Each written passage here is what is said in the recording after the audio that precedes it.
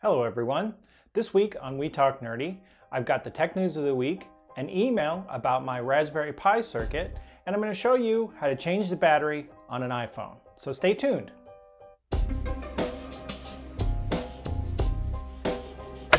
We Talk Nerdy. WeTalkNerdy.tv is sponsored by UBU Enterprises, specializing in custom business website design, social media marketing, and online branding strategies for companies and products.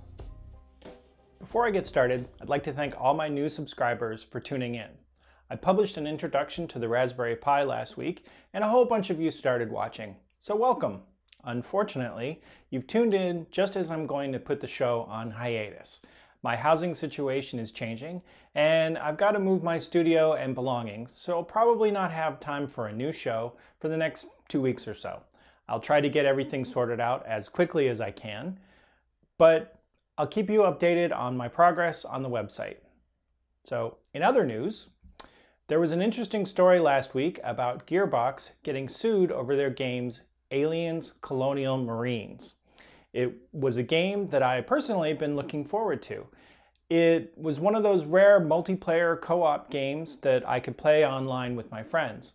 The demos that Gearbox showed prior to releasing the game certainly looked impressive, and the game received a lot of buzz from fans and critics who were interested in seeing how it came out. Unfortunately, as all too often happens in the gaming business, once critics and fans could actually play the game, it turns out Aliens: Colonial Marines was kind of a stinker. Kevin Van Ord, senior editor at GameSpot, had this to say: "The Alien franchise deserves better than this. Aliens: Colonial Marines is a disappointing exercise in bland corridor shooting, dragged down by laughable dialogue and cooperative play that makes the game worse than when you adventure on your own. Colonial Marines is unremarkable in every conceivable way. It's far too easy, generally devoid of tension, and lacking in the variety it so desperately needed." Now, by any measure, that's a pretty terrible review. Bad games are nothing new, happens all the time, but what makes this situation different is that some of the fans that pre-ordered Aliens: Colonial Marines did so partly based on the hype and partly based on the very nice demo they had seen at the gaming conference E3. The problem is that the demos Gearbox showed prior to the game's release actually looked better than the game when it shipped, leaving many fans feeling like they had been duped. On my website, there's a link to a video entitled "What the Hell Happened to Aliens: Colonial Marines?", which highlights the differences between the pre-release demo and the actual game that shipped. Unfortunately, I can't show it to you here. You'll have to go to the website or YouTube to see it. What's unique about this is that a lawsuit has now been filed on behalf of one Damien Perrine based on the notion that the game was falsely advertised to the public, who were misled about the quality they could expect from the game. Personally, I don't pre-order games, but I think I'd be pretty upset if I felt like I'd been fallen victim to a bait and switch tactic. It would be interesting to see what the courts find in whether or not this constitutes false advertising. Also last week, AT&T dropped the price of the HTC First, aka the Facebook phone, from $99 to 99 cents. AT&T hasn't really said why, but this could be a move by Facebook to try to get the phone into more people's hands. Facebook Home has been receiving rather mixed reviews. More than 50% of the reviewers on the Google Play Store have given the app the lowest possible rating of 1 star. Many professional reviewers have given the app high marks for good design, but low marks for utility. In the end, I suspect that Facebook Home and Facebook Phone will appeal to a pretty small crowd. The problem is kind of a philosophical one. I think that most of us would still prefer to think of our phones as our little digital companions that can make calls, help us navigate, take pictures, and so on, not just as a Facebook interface with a phone hidden underneath. One thing's for sure, Facebook is going to keep trying. They've made it pretty clear that Facebook wants to be everywhere and in everything, so I'm sure this isn't the last Facebook phone we're going to see.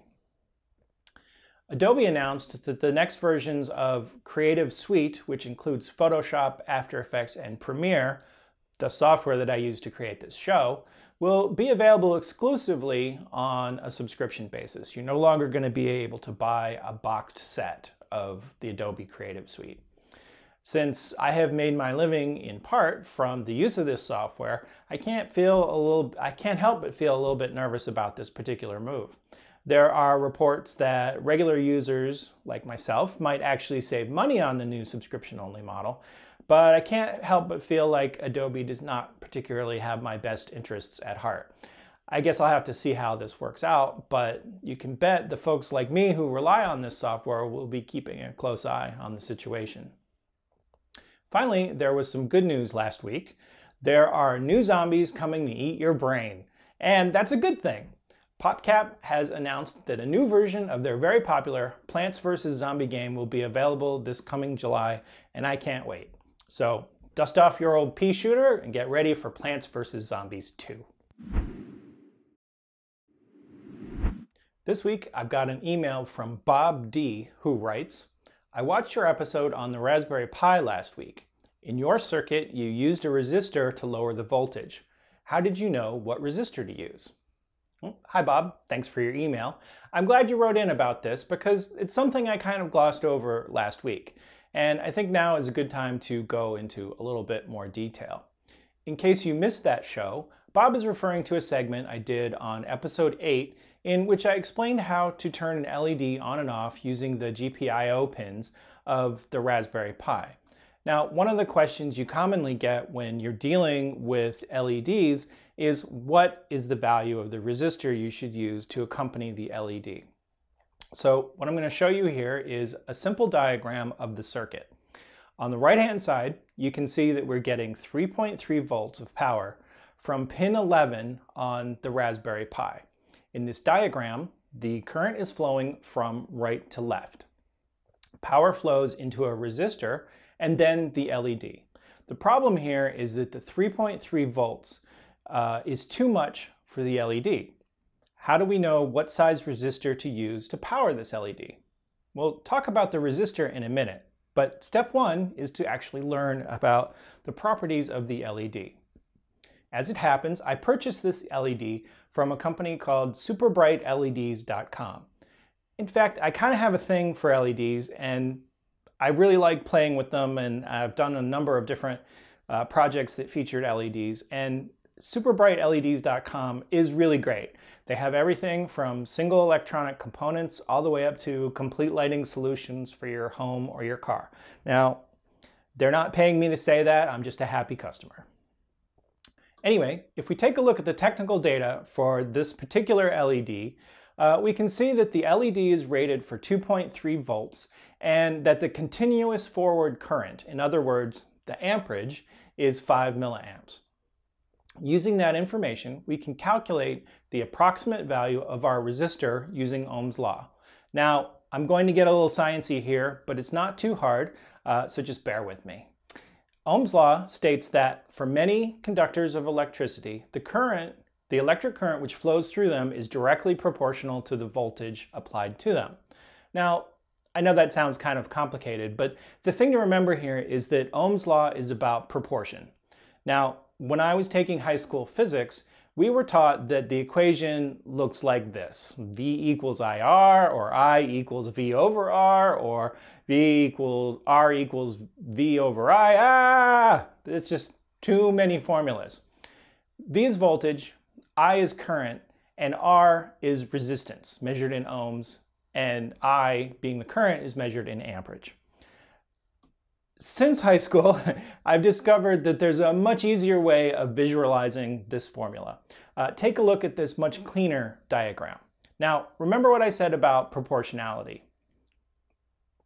If we know two of the values in this equation, we can actually calculate the third using this simple diagram. Cover up the one you don't know and either multiply or divide to derive the value you're looking for. For our circuit, we know that the Raspberry Pi puts out 3.3 volts, and from the LED data sheet, we know that our LED needs about 2.3 volts in order to operate properly, and that it draws 5 milliamps of current. So let's put those values into our diagram, and our formula becomes 3.3 volts that the Pi outputs minus the 2.3 volts that our LED needs, divided by 0.05, because 50 milliamps is 0.05 amps. Our result is 20 ohms. So on paper, we need a 20 ohm resistor to drop the voltage in our current by 1 volt. In reality, you're not going to find a 20 ohm resistor. They don't make them, but you can get a 22 ohm resistor. Furthermore, you should be aware that there's a pretty big fudge factor in both the design of the LED and the resistor. Resistors come with color bands that indicate their tolerance. The inexpensive resistors that I'm using in these circuits, they have a tolerance of plus or minus 10%.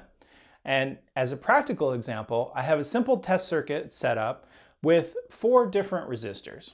I have, in this case, a 3.1 volt power supply and a 47 ohm, 100 ohm, 470 ohm, and 1 kilo ohm resistor. Now, as you can see, the circuit works in varying degrees with all 4 resistors, although the 1 kilo ohm version just barely glows at all. But it does work. LEDs will function with a wide range of voltage and current.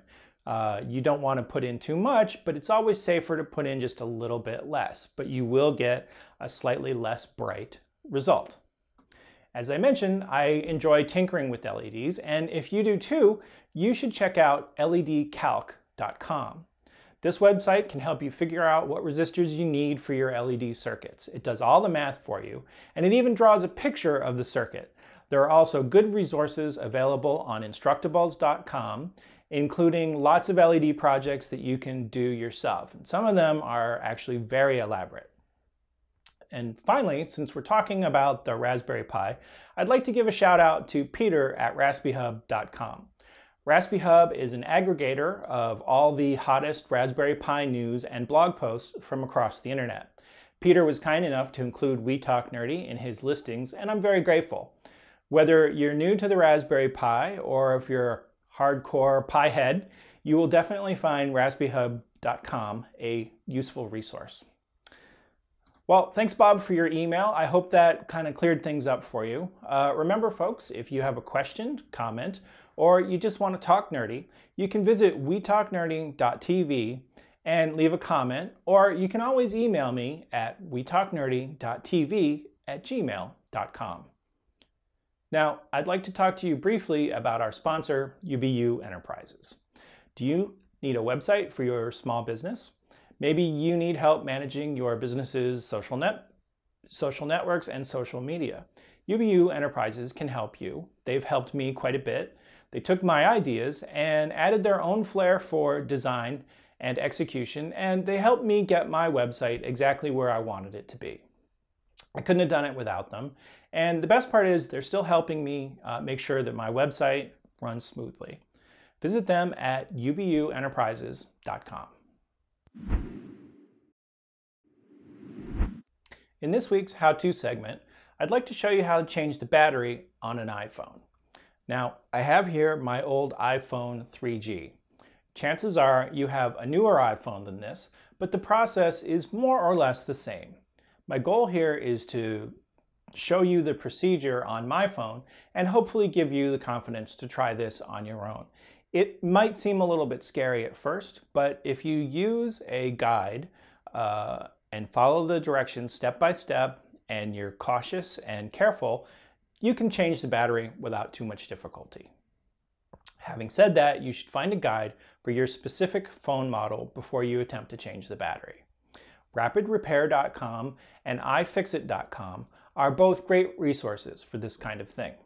To start with, you need to buy a replacement battery, obviously. I purchased a replacement battery plus a tool set on Amazon for $12.99. The package includes 3 screwdrivers, only one of which I needed, and 2 plastic tools. I would also recommend an X-Acto knife or a suction cup for removing the screen, a paper clip, and some tweezers. You should also have a place to put the screws. A magnet to stick them on is a good solution, or you could also just put them in a small bowl or container. They're very tiny and easy to lose, so make sure that you put them someplace safe. Before you begin, you should back up whatever data you can. If you normally sync your iPhone to your desktop using iTunes, do that first, and then power the device all the way off. You start by removing the SIM card with a straightened paper clip. The SIM card holder is at the top of the device. Next, remove the two screws located at the bottom of the device. There is one on either side of the plug port. Using a strong suction cup, you can now separate the two halves of the phone, and if you don't have a suction cup handy, you can slide an X-Acto knife between the chrome ring and the front glass directly above one of the screw holes. You'll need to exert a small amount of pressure to separate the display from the back panel.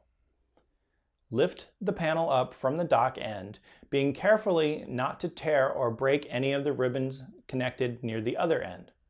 Simply unplug ribbons 1 and 2 by gently lifting them from the main board with your plastic tool. Underneath ribbon 2, you will need to find and unclip ribbon 3 and then carefully remove the display and set it aside. Remove the 8 screws as indicated in this image. One of the screws is located underneath a sticker that says "Do not remove." Obviously, you can just peel away the little sticker and take that apart.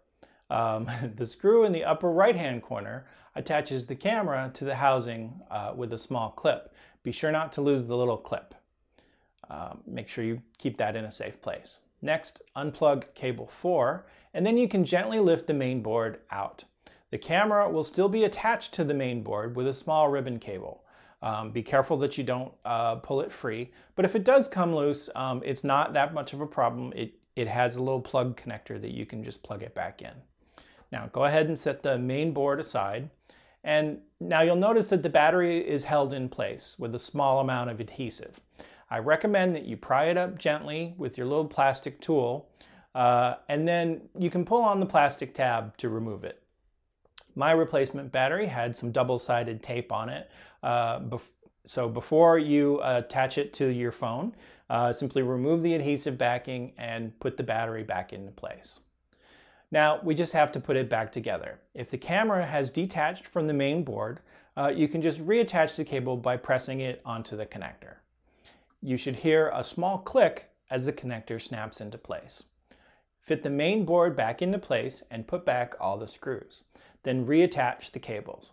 Cable 3 is a small ribbon cable that slides into a connector on the main board. Here, tweezers can make it easy to put it back where it belongs. All the other cables are just press-fit connections. Again, you should hear a small click as it snaps into place. Gentle pressure is all that's required. Once you have reassembled your iPhone, plug it in, charge it up, and then test it to make sure that everything is working properly. In particular, you should test the camera to make sure that that's connected right as well. I suggest that once you've charged the battery fully, you drain it back to 0, and then give it another charge for at least 12 hours. I know that opening these things up and working with them can be a little bit scary, but it's really not that difficult. All you need to do is just go slowly, follow a guide, and you should be just fine. If you have any questions or problems, send me an email. Well, that's it for this week. I hope you've enjoyed the show. In case you missed it, We Talk Nerdy will be on hiatus for about 2 weeks as my housing situation is changing. I do plan to keep up the blog, and I'll keep you up to date as to when new episodes will appear. And remember, if you have questions or problems and you need answers, visit us at WeTalkNerdy.tv and leave a comment, or send us an email at WeTalkNerdy.tv@gmail.com. Thanks again for watching. Oh, and happy Mother's Day. Hi, Mom. I'll see you again real soon.